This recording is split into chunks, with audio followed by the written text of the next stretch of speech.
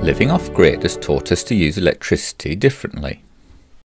So in this video, I'll show how we manage our electricity and some of the appliances that we're using.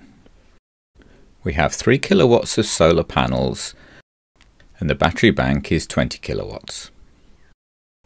At the beginning of the morning, our batteries are down to 80 or 90% full. The sun's come up in winter and this is a typical morning.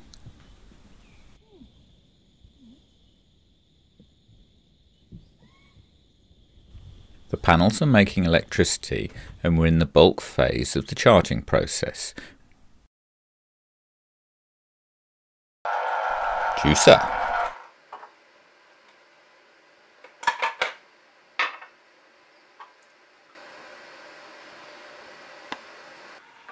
Toaster.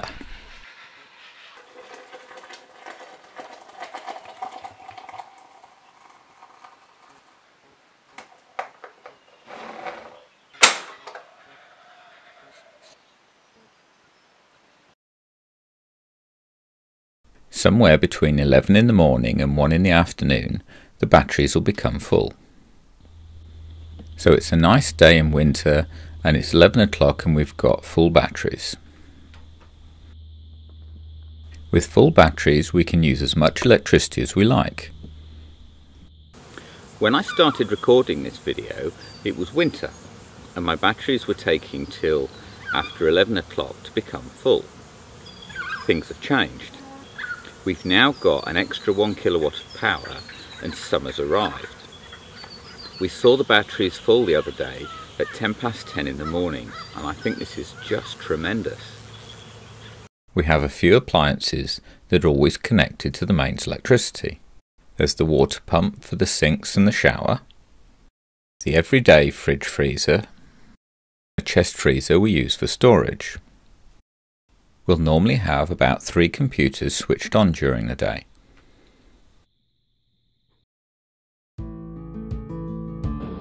Bread maker. So Sarah's taken out the bread maker and is making something nice. A few hours later, here's the results.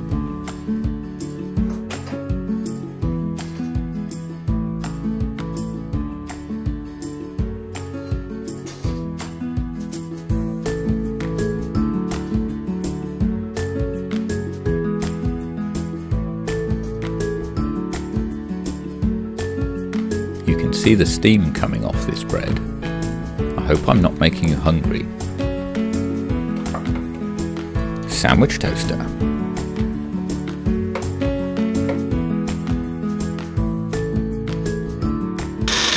Grinder. Electricity usage is featured in both of the ebooks.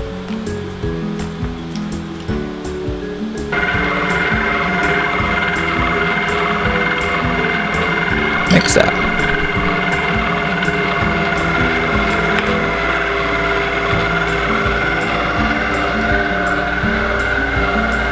Fan.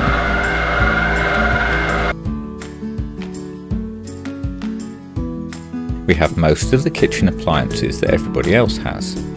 The only thing we ever got rid of was our microwave. And the thing that surprises people is we do have an air conditioner. My workshop is full of electrical power tools, but for these I generally use the generator. By 4 o'clock in the afternoon the sun's dipped behind the trees. At this point we stop using the non-essential items so we're not draining the batteries. By about 6 in the evening all we're generally using is the computers. We've now arrived at the point where we just don't have to worry about electricity. It's brilliant. In the early phases of the project I was forever looking at the volts and the amps and seeing how much we had to go. Now I check it at bedtime and I don't always even do that. I'm almost always in the 80 to 90% full and I top it up when I need to. I like not having electricity bills. I've even got a couple of panels in the shed behind me that I haven't got round to installing anywhere. And I'm probably not going to do that for a little while either.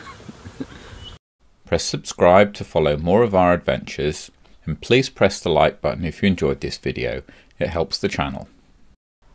For more information about the ebooks, please visit my website at buildshippingcontainerhouse.com.